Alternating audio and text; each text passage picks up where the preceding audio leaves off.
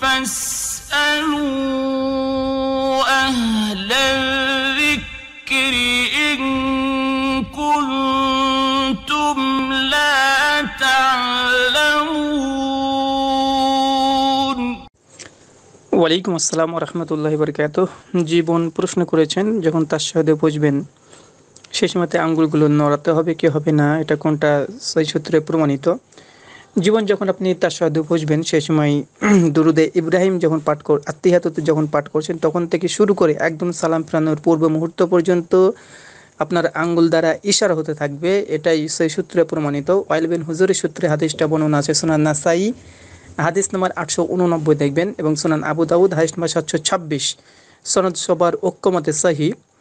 আর বিশেষ করে সাহি ইবনু খুজাইমা হাদিস নম্বর 714-তে বর্ণনা এসেছে, আল্লাহ রাসূল মুহাম্মদ সাল্লাল্লাহু আলাইহি সাল্লাম যখন তাশাহুদে বসতেন তখন তিনি হারকাত এখানে আঙুলটা দ্বারা ইশারা করতেন। কখন থেকে? যখন তিনি তাশাহুদে বসতেন এবং দোয়া করতেন তখন থেকে তিনি এই তাশাহুদ অর্থাৎ আঙ্গুলটা নড়াতেন। এখানে মনে রাখবেন দুটো শব্দ, একটা দোয়া আর হারকাত। যখন আল্লাহ রসুল দোয়া করতেন তখন তিনি হারকাত অর্থাৎ আঙ্গুল দ্বারা ইশারা করতেন।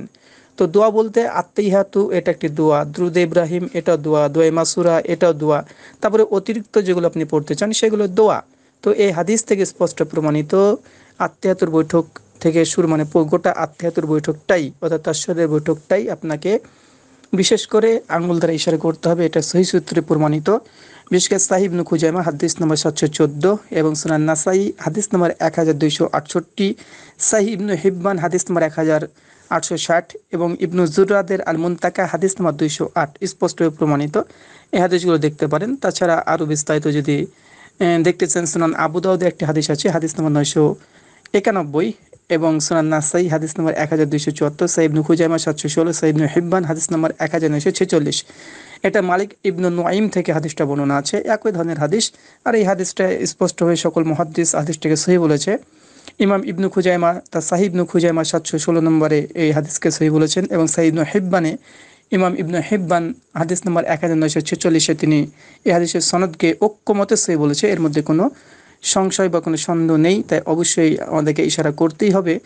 আর বিশেষ করে মুহাম্মদ সাল্লাল্লাহু আলাইহি সাল্লাম এ বিষয়ে বিশেষ করে ইবনু ওমরের সূত্রে একটা হাদিস বর্ণনা আছে যেটা নাফি বর্ণনা করছে। নাফি হচ্ছে ইবনু ওমরের ছাত্র, নাফি থেকে ইবনু ওমর বর্ণনা করছে, ছাত্র তার শিক্ষকের নাম হচ্ছে ইবনু ওমর। আর ইবনু ওমর রাদিয়াল্লাহু তাআলা আনহু তিনি একজন সাহাবী, তিনি বর্ণনা করছেন সরাসরি বিশ্বনবী মুহাম্মদ সাল্লাল্লাহু আলাইহি সাল্লামের সূত্রেই। হাদিসটার শেষ অংশটা এমনটা যে আল্লাহ রাসূল বলছেন, যখন কোনো ব্যক্তি তার সাথে বসে এই আঙ্গুল দ্বারা ইশারা করে সেই ইশারাটা শয়তানের উপরে লোহার থেকেও বেশি কষ্টদায়ক হয়। মুসনাদে আহমদ হাদিস নম্বর 6000 এটা, আর মুসনাদে বাজ্জার হাদিস নম্বর 5917, ইমাম তাবরানির একটি কিতাব আছে দুয়া হাদিস নম্বর 642 এবং মিশকাত হাদিস নম্বর 917, সমস্ত মুহাদ্দিসদের ঐক্যমতে সহিহ।